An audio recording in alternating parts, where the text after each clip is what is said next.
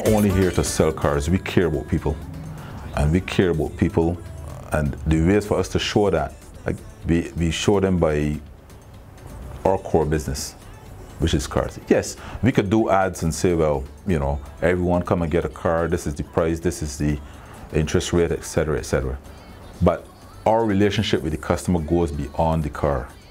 That is why they keep returning to us, because the father, the son, the grandson, all of them get to be a part of the Courtesy family because of the type of product we produce, our involvement and interest in what they're doing outside of the car. You have lives to live. You know, cultural events is a part and parcel of how we develop, how our young people develop, and we show an interest in that, and we try to support them as best we can.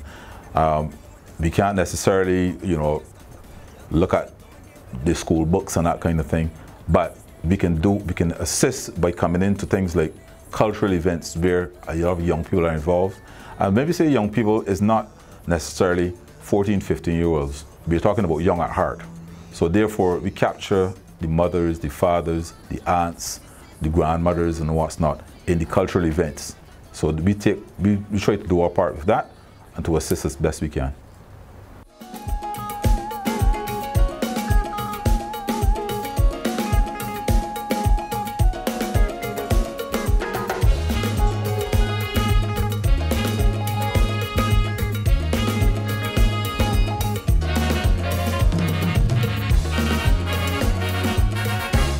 Was a cat or a bat or a rat or a gnat or some other species, so they couldn't restrict me.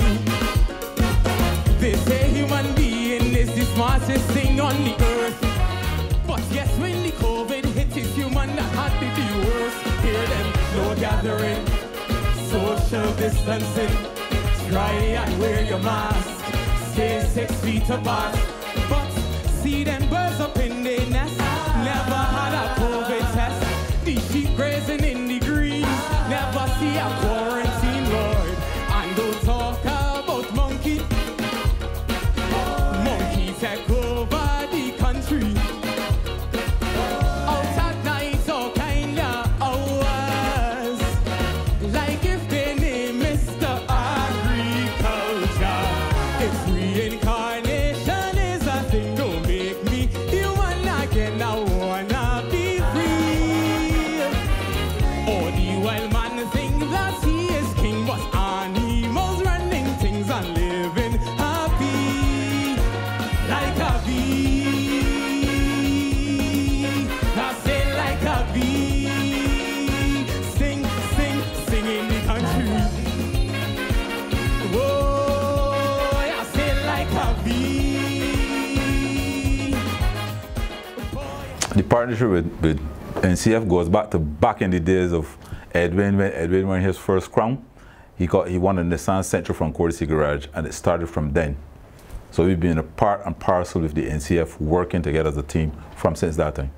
A new day begins, and you're feeling down and out. New problems ahead, don't know yet what they're about. You wish you could die, so the madness could be gone.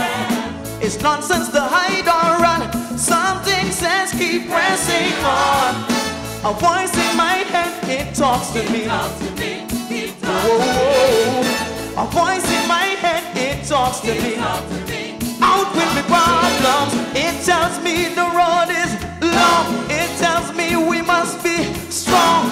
Roll with the pain and strife. Today is the start of the rest of your life. Sing it. A voice in my head, it talks to me. Whoa. A voice in my head, it talks to me. Out with me problems. We always at the top of the stream, picking the crop finals. And we like that event. That event, that's the creme de la creme event of the whole crop over season. And we always make sure we are part of that. I think we bring quality in terms of the product and things that we offer. I would like to think that we add to what the NCF is doing by the standards that we have as a business, and again, the top quality products that we offer them. We have a wide range of products, and we don't ever, or up to now, we haven't offered the lowest range or the lowest model that we have. We always give them the best quality vehicle, the best features that we can offer. Now we are going into the electric age, electrification. We're giving them the best electric vehicle that there is out there in the market. That is the car we're offering them. The whole world now is talking electrification. And we happen to be one of the fortunate brands on the island in the world that has an electric vehicle to give to the public. And this would be a good time, and this is a good time for us to showcase Barbados, one, on one level, and two, the fact that the Nissan vehicle, well known worldwide as a #1, let me say the #1 exponent of the electrification, to have that available, to know that it's available in Barbados, and to be able to put that on the table for the Calypsonians to have a chance to experience what we talk about doing in 2030, to experience it from 2022. We always talk about developing young people and the things that young people are involved in. And as a sponsor, you know, you want to contribute to all those aspects. I may not be able to or not I, but my company may not be able to give a car to a school leaver straight off the bat. But by the association with that individual or with the event, we have an opportunity then to expose the brand to more people. A lot of the Nissan customers or Nissan followers are family-related people. You have a lot of repeat buyers. A father brings his son for his first car, he brings him to Courtesy. A mother wants to introduce her daughter to a nice little car, she will come to Courtesy because of her experiences over the years. So it is part of our corporate responsibility as well to help in the development not only of the young people, of the country that we live in. And that's why, again, we spent a lot of time trying to ensure that the electrification became a part and parcel of Barbados. And we have done our part, I think, up to this point, as much as we could, to make sure that it is known, to expose the people around us, to let the world see where Barbados sits when these new technologies and stuff come into the market. So much so that Barbados is one of the only places in the world, believe it or not, who has the authority and the stamp of Nissan to sell the Leaf in their market. And that's because of how advanced our people are as well. And it goes well to look, you know, the education system and stuff that we have to show it's kudos for Barbados. You know, a lot of people say that they go to different Caribbean countries and things are done this way and what's not. But I tell everyone, when we do things in Barbados, we do them top notch, top draw every time. You go to our finals, and the experience is beyond anything you can talk about. We hear about all the different festivals all over the islands in the Caribbean and what's not, but the Crop Over Festival is a different feel, and we always do it top drawer. Why a car? We're automotive. That's the essence of our business. That's the essence. That is what we specialize in. So therefore, if we want to get involved and do things to the best of our ability, we have to do what our core values and the core of our business is. We do cars. We can bring the best cars to the market. We can show you the best cars to the market for your festival. Many years ago, transportation became very vital and important to the general public. We all know the whole experience of the whole bus system. You got to travel somewhere, you got to wait for the bus, depends on what time it comes. If you're getting a lift, you got to depend on whoever is coming, never to come. And I remember that it shifted from housing and what's not. The next big thing that we have in our society is cars. So I think it was a natural fit as we moved from being able to offer people houses and stuff, you went into transportation. So therefore, that's where the cars came in. When you look at the name Courtesy Garage and you see it associated with the festival, it goes back to the core of family and being together and closeness and that kind of thing. That's why you said, for instance, earlier, that a lot of our clientele comes from the relationships from families. So a lot of people, when they see the name Courtesy, Courtesy is a household name when it comes to talking about cars. And again, now when you talk about the festival, you can bring it all together and see that Courtesy is a part of your life. Whether it be looking for a car, enjoying yourself, we are there in all aspects of your life. It has benefited us from the point of view where I think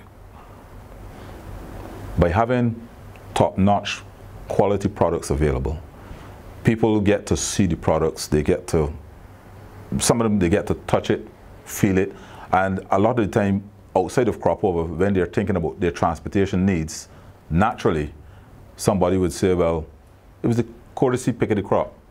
And that ties us into their everyday thinking, you know. The mother may not remember, but the kids in the family may say, you know, Courtesy had a lovely car at the finals. And yes, mommy, you're looking for a car. Well, let's go by Courtesy and see what they have. You know, and again, that brings the whole family unit involved and encouragement into the whole thing. I think the 2-year break with COVID and stuff helped a lot of people to develop the skills a bit. Some people would have used the time to relax and what's not, but you could see the more mature people in the whole cultural events, they spent the time, you know, honing their art, the arts and what's not. And I think the quality is coming out in a lot of the music that we're hearing. I like the mix this year where a lot of the younger folk are coming in. Not that I'm saying, you know, throw the older folk aside, but a lot of the younger folk, if you look at the composition of the competitors coming up for the event this year, you will see a lot of mixture inside there, and that is good. I think during the pandemic, I don't think we realized what we missed.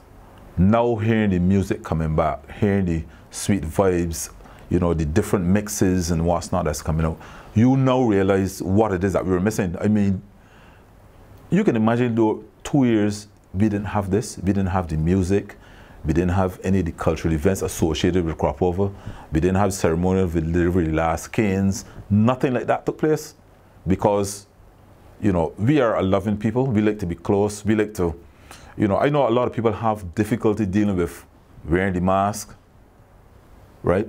Not as much, do I think, as the social distancing.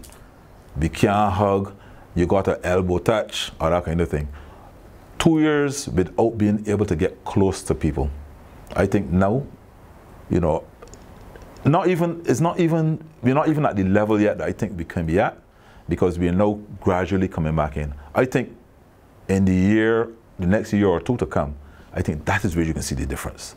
That is where you can see the difference. When we more or less are free, take off the mask, hug your friend that you haven't seen in all the last 2 years, new music, new vibes, and you can feel it.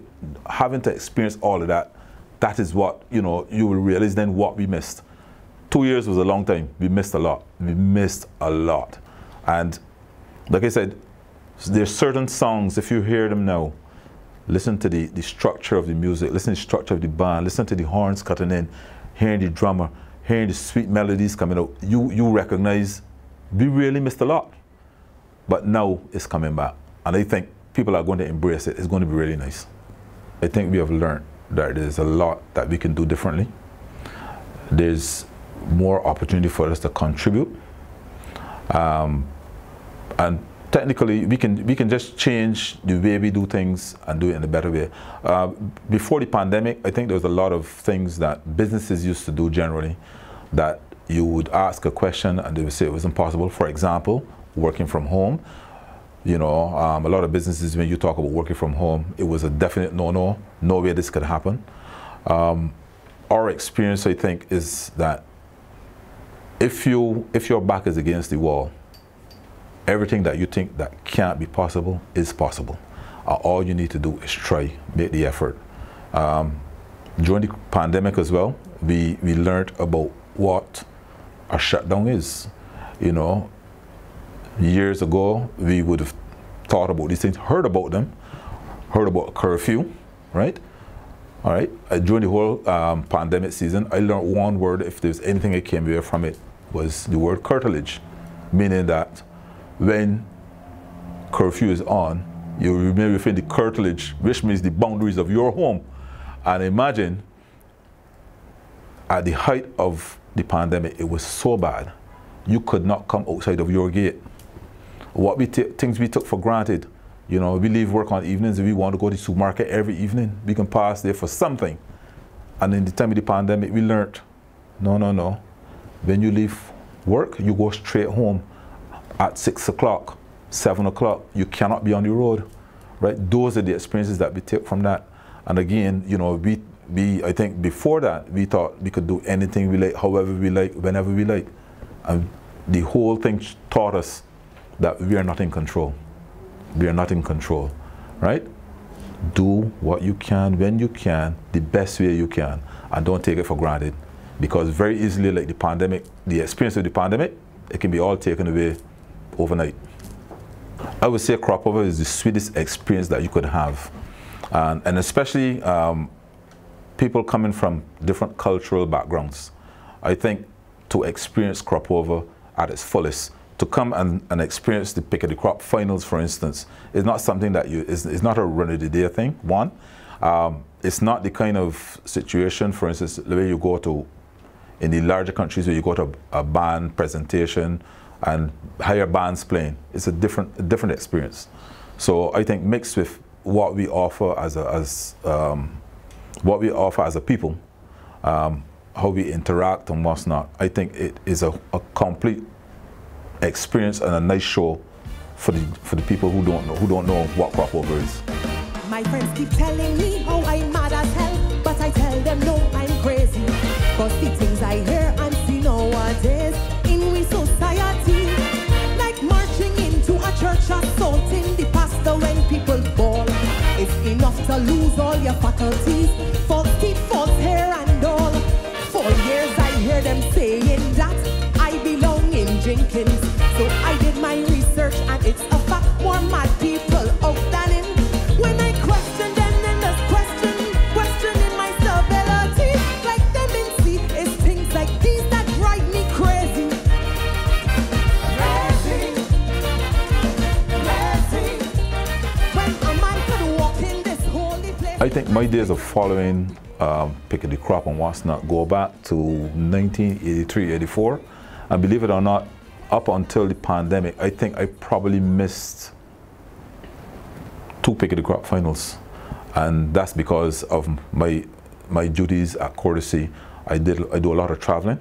So during the crop over time, I was traveling. But apart from that, I attended every single pick of the crop final. Dear Lord, this is your boy Webster. Incline your ear unto me, Father, as you do with these folks that go to church regular.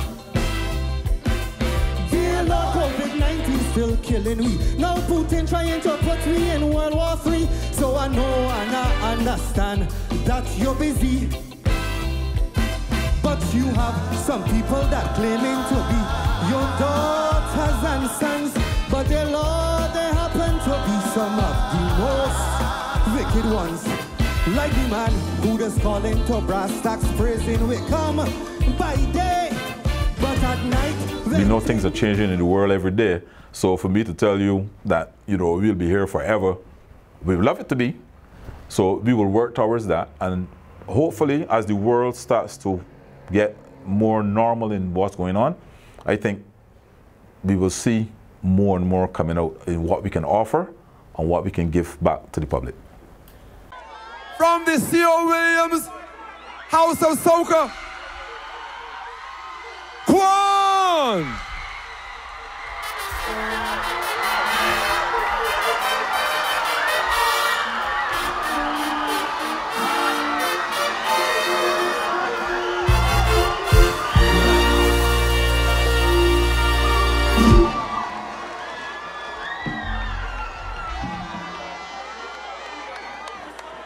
Peoples, there you have it. The new Calypso King of Barbados, people. Make some noise for Kwan. Calypso King, pick the crop. 2022.